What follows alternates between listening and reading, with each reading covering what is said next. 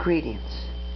I recently listened to the debate John Rankin versus Fred Phelps. Is available on Westboro Baptist Church's website, and also you can get it on YouTube. I personally heard it on YouTube.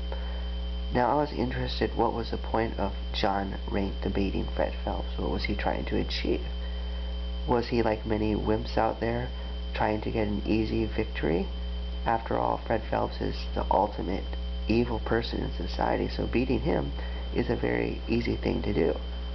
Interestingly enough, his performance on the debate wasn't that great. You see some of the comments on the YouTube page, how people actually noted that Fred Phelps made some points.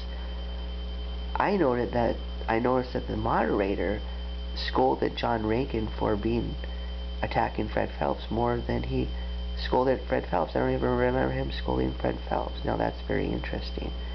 Interestingly, Fred Phelps made a good point that his whole purpose of John Rankin's whole purpose was attacking him. And you heard it in the introduction when he was talking about Phelps' website. Now, interestingly enough, Westboro Baptist Church is anti-everything, so they're always taking the defensive position. They're against everything. But in this debate, it was John Rankin taking the defensive position. I find that very fascinating. And it shows me the folly of the people going against Westboro Baptist Church, because they become even more defensive than Fred Phelps. Both of them had some interesting stuff to say, and Fred Phelps actually had a point.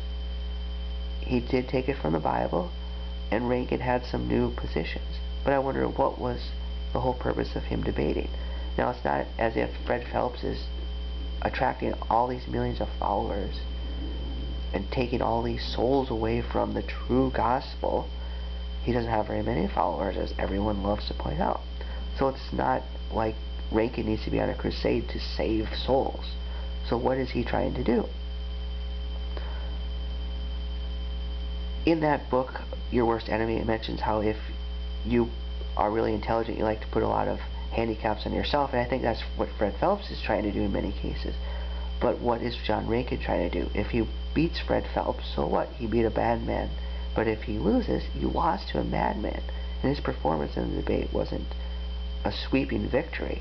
Now, he did make some points, certainly, but even some people in the comments didn't think he won the debate. I don't think he had an overwhelming victory. So why did he debate Fred Phelps? Why did John Rankin debate Fred Phelps?